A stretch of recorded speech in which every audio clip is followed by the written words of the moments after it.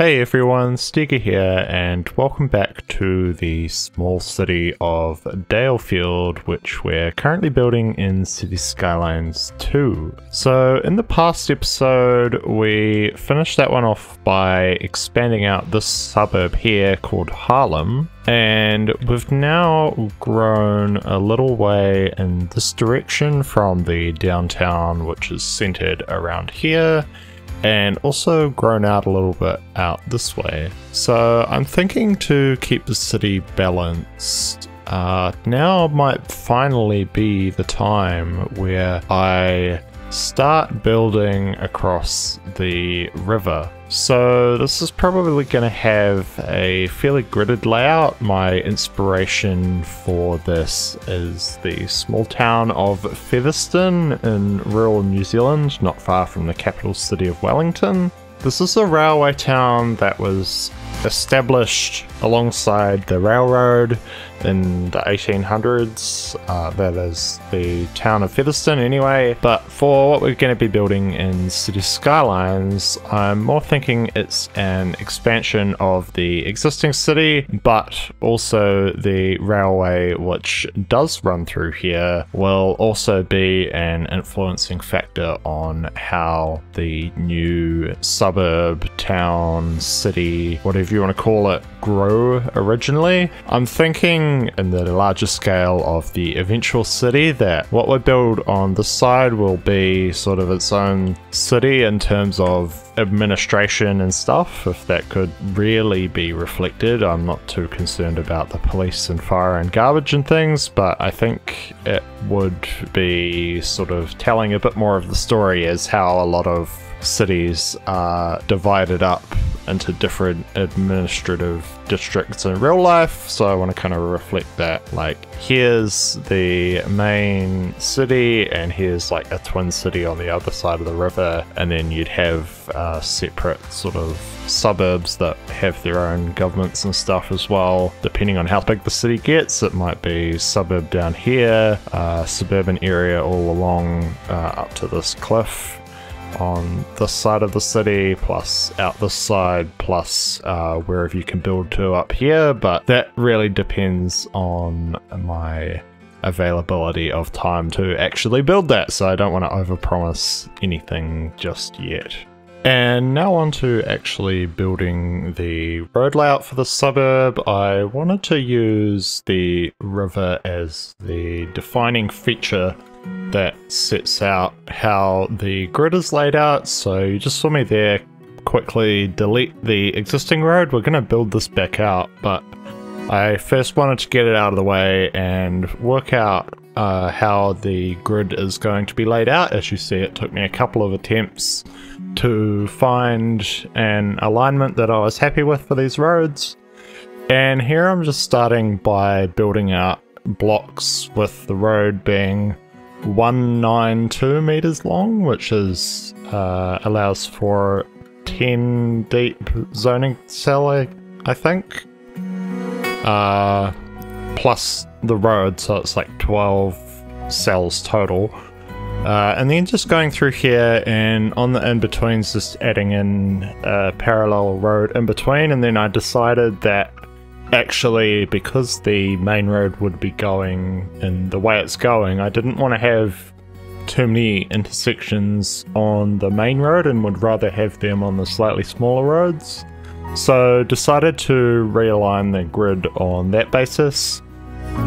And here just repeating out the same thing again and again. I think I'm about to skip through a lot of this, as I show about half the road layout on here and then we skip over the rest and move on to work on the main road. I also upgraded some of the roads to have trees on them, that being my kind of envisioned minor roads that are less important, with a major road every other parallel road for the roads that are closer spaced together, if that makes any sense. And here just coming out with this 4-lane road and extending that through the suburb, and then coming through and upgrading with the tram tracks. I was also having a bit of difficulty working out how the road angles interact, but that can be something I come back to at a later stage. And here we're just placing down a few tram stops so that I can extend the tram light out into the suburb.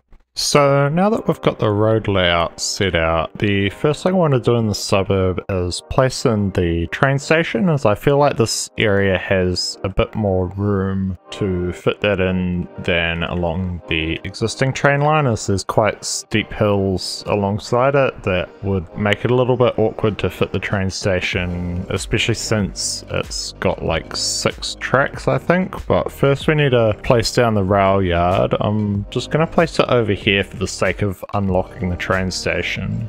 I think for the rail line though, what we're going to do is bring it straight through and try and line it up with one of these roads as part of the grid, and then have the railway line run parallel to the grid for a little bit. The first thing we need to do anyway is expand this elevated bridge, so that's what we're going to start off by doing. So if we take it from there, then so if we go all the way across, then I do want to come down a little bit, so I'll do that gradually as we cross this river. So if we go down by 0.6 and then worry about the effects of any roads later. I think potentially this one can just be straight up deleted, as it doesn't really go anywhere anyway. So if I continue this out, then we're left with a problem here in that it wants to intersect right at the point where everything else wants to intersect, and to me that seems a little bit unsafe. But what we could do is delete these roads to undo all my progress that I've done in getting this layout set up, and come through here with the train line. So if we go there, we don't actually need this to be going downhill across here. So what I'm going to do is retry that from the beginning. So it wants to build a bridge there, so I wonder whether you can build the road back under it. I'm assuming no, but it seems to allow me to do it, so that's perfect. So we have a nice viaduct that's very flat and copes with all the terrain differences here. I think it's going to be a matter of putting the train station on this block, or I want to have it as close to the middle of the town as possible. No, I think we're going to have to go on this block here somehow.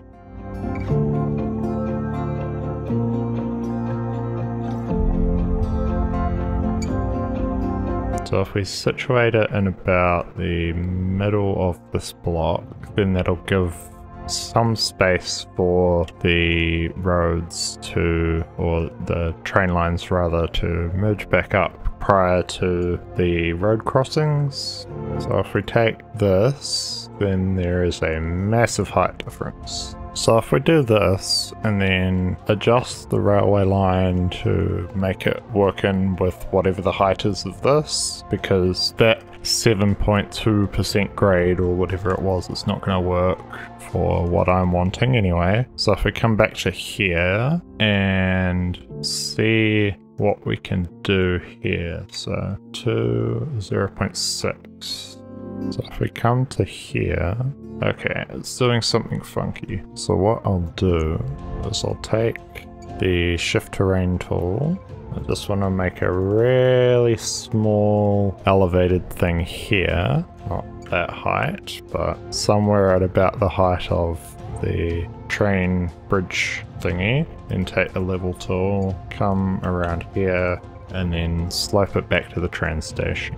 So that's a bit of a cutting. We might even be able to fit a road bridge over that without it being a significant engineering feat. So if we go from this point here to there, that is almost perfectly level. And then if we take this road back through and come up and over if possible,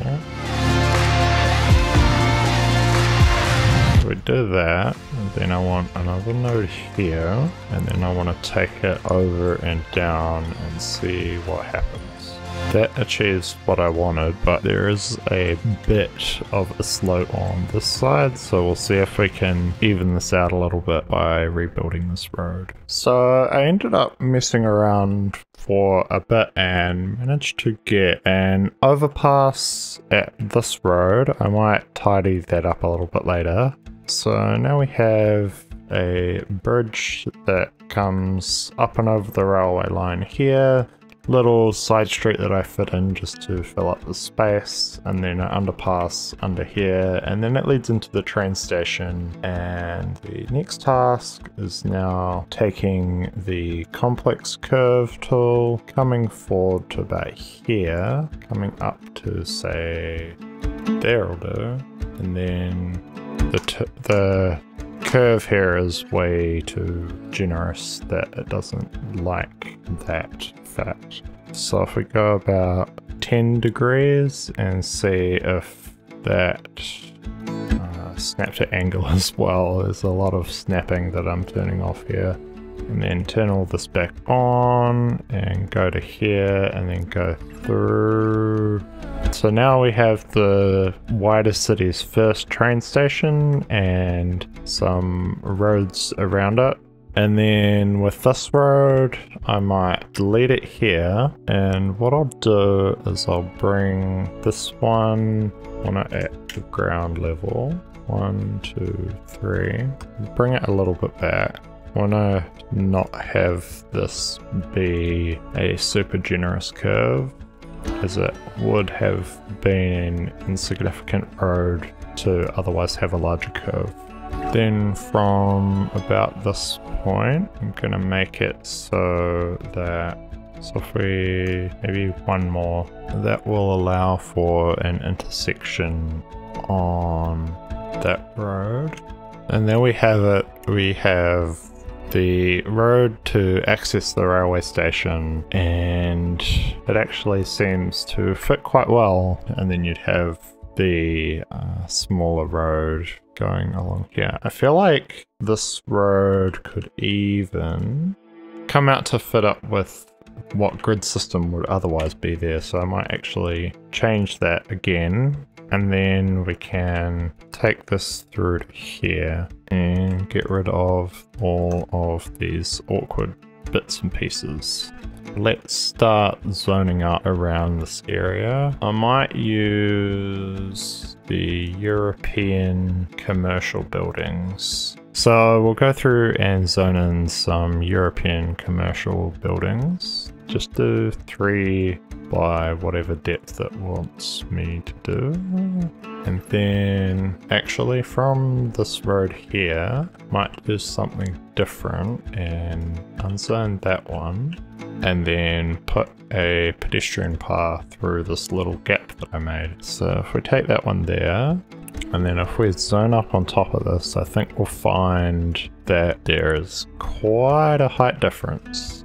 My question is, can you elevate these just on the keys? Yes, you can, because that way I can come through like that without necessarily having to make it overly complicated. It's probably not the most accessible path as it's quite steep, but it certainly gets people to the train station. So if we try this again, go like that, and go like that, and go like that. So this gives us a little bit of a downtown area, with the train station being the main access, but also I think there are trams that should be running through here, like this one here, and then on this one can be commercial, and on the other side can be residential. And I'll just leave some space for the abutment for that bridge. And I think in this suburb we're going to go with all large homes in the beginning. Actually, I was thinking to myself about doing the row houses along here, so I might do that along this road at least up to here. I do want the American row houses, but I might go for the European low density houses just to change it up a little bit, as I feel like the rest of the city is getting a little bit samey because there isn't much options. Okay, the terrain differences are actually quite pronounced here, so I might go for this option.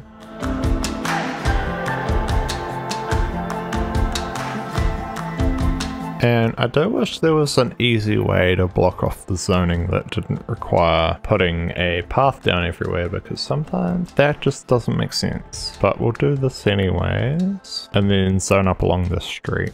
So that one is way too steep.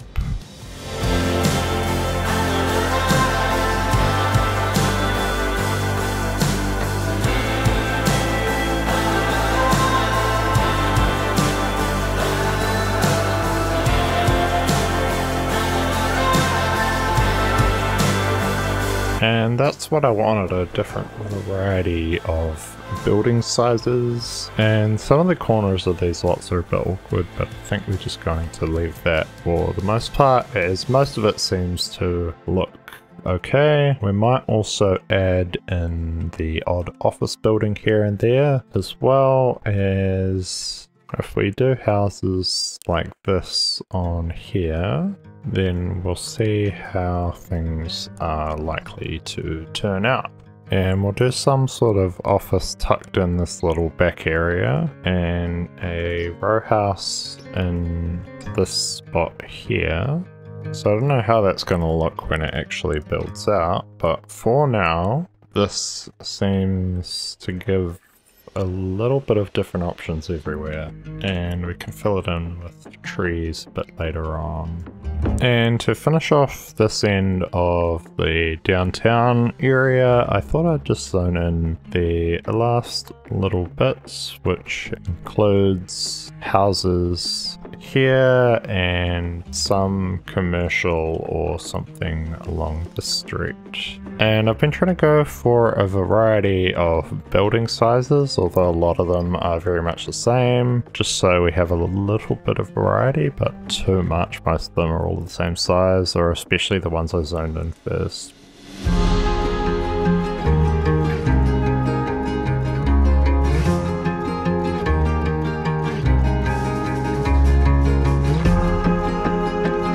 And so after going through and adding commercial down this main street, I decided to add 5 high density commercial buildings. For this, I used the European style, as that has like 4-story buildings and 5-story buildings, rather than some unusual looking 10-story buildings that the American theme has. And for now, I think this kind of works for this area. I wish they were perhaps 1 or 2 floors shorter, but I don't want just like a low density area along here either, so had to make some compromises in that regard. Anyway, now that we've done the main street of this area, we should look at working on the rest of the town. I think right where this town sign is, I'm going to put in a little park here just to sort of make it so that there is something to do here, I guess, because currently there's not much. Let's see if we've got a small playground that'll fit nicely in there somewhere. And then what else do we have? We got like a skate park or something. That's too large to fit there though, the skate park. So we'll just go for the dog park, and then surround the rest of this area with some trees, and then over time these will grow into something a bit better looking. So I like to start off with the oaks because they grow up to be quite big. I do wish you could make them slightly go over the road, but you can't. I think that'll do for oak. Then if we come through, particularly down here, but we can just mix these hickory trees in amongst the oak trees, and then just scatter them around the place on this side if possible. So this is how I choose to deal with all these awkward empty spaces. I have been doing the same thing in City Skylines 1, so this isn't exactly a new trick. It's just reusing an old trick, but with a lot less alternative options, I guess, in City Skylines 2. So that'll do for this side of the road. And then we can look at expanding out the residential areas, but I'll go through and delete all these trees first, so we can start with a fresh, clean slate. So now we can come through here and start zoning up the main houses in this town. I think I will also change some of these lots close to the downtown border to being row houses rather than individual homes. So we've got one lot of row houses in, and I also have to be careful about what the terrain is wanting to do with these, because with that sloped road there, it looks like they might fit in a bit awkwardly, but we'll see. And then maybe one more block out, but this time they can face the street. So we've got that, and then from this road onwards can be smaller houses. And again, we still have a lot of terrain differences in this area, so it'll be interesting to see how that pans out in the long run when we expand out much further.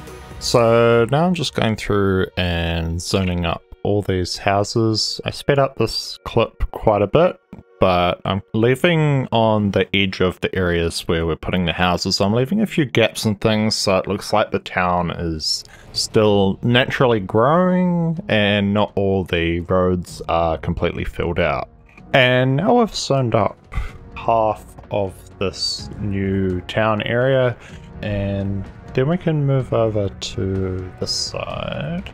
So I think, at least within this part of the town, my best option is to run the railway line straight through to this road, and then beyond there can be an issue for another time. So if we take this here, and so that should get us to there. Plus 0.8 isn't that bad. But what I might do, just because I know what is coming for this line, is take it down a little bit. Just a touch, because I don't want to exceed my 1% gradient that I've always been aiming for. So if I continue this along a little bit further, or actually I might just retake that because that's probably otherwise too short of a distance to get any meaningful gradient out of that. So if we go to here, and then it is a matter of taking this and just making the fork in the track really nice and gentle. Let's see if we go to there and then come back in. I think for this one the best option might just be a single curve or something like this. And then I came over and attempted to put a bridge over this road. Unfortunately that didn't work, as the terrain differences were just a bit too extreme for my liking to fit a bridge in there. So now we're just making this side road into like a cul-de-sac with a small alley just serving a few houses off the edge here to try and maximize the use of this space, and then just extending out the road network a bit more and adding in a few more houses along this road. Actually, I think we do need to have some sort of main road across this here, because otherwise there's going to be no connection for quite a way. That's not ideal. So 5% grade is manageable, and this is a -13. So what I could actually do from this point is rebuild the bridge to about here, then have it come down. Okay, that's never gonna get anywhere close to the main road in a reasonable distance. Given the constrained circumstances of this, I think a 10% grade would be acceptable. So that started to head back downhill, and that's far too steep. So what we can do here is break this one off here, build the road all the way down to here. Whatever this is going to have to do because we can't really get it any better. And if we take this road again, might just restart it and come through at 90 degrees. Okay, here we go. We now have something. It is a bit of a mess, but blame the railway line, not the person building it, right? And now with the bridge laid out and the road network kind of sorted out here, I decided it'd be a good idea to add a little walking path in amongst this otherwise to be unused space. And that connects pretty centrally into sort of the town centre of this separate town. And then here just creating the bridge over the road that was disconnected because of the railway line and the gradients and things. And trying to make it not connect at such a sharp angle, so kind of creating this little S-bend here to gradually come down the slope. And then zoning up the houses on the sort of main town side of the railway line. And in this section here, I decided to create a little sort of subdivision road since the houses would otherwise be right up against that bridge and there was a little bit of space left over, and you kind of want to maximize all the space that you can. And then just another little city block of houses on the sort of main downtown side of the rail line with that main road kind of cutting through there. And then we're moving over to the other side of the railway line, and I'm just skipping through all this zoning up of all these buildings, but decided to zone mainly along those two main roads that have the bridges going over the rails, and just leaving in a few gaps to sort of emulate how the town might be growing, although we'll build here in the future, but it just sort of gives a less harsh edge to the city. And then the last little section was zoning in a few houses in this area that has the rail line cutting through it near the river, and this way it looks more like a growing city rather than just a square box zone in area. But it seems that we do now have a power shortage, which is something I noticed earlier on, but was kind of crossing my fingers hoping that it wouldn't get to this stage yet. I think for now what I'm going to do is simply just put down a transformer station and connect it that way for the sake of this episode at least. But we now have this town all set up, and I think that is going to be it for this episode. I think we've made some good progress and have also made it look as if it's expanding rather than just being a square box, which is a little bit of a waste of time because I plan on expanding out further in this direction on the side of the river, but for now it kind of creates a gentle edge to the city. And with that said, it's now the end of the episode, so if you've enjoyed this one, make sure to leave a like and comment if you have any thoughts about this episode, how the town's laid out and everything else, and I'll see you in the next one. Thanks.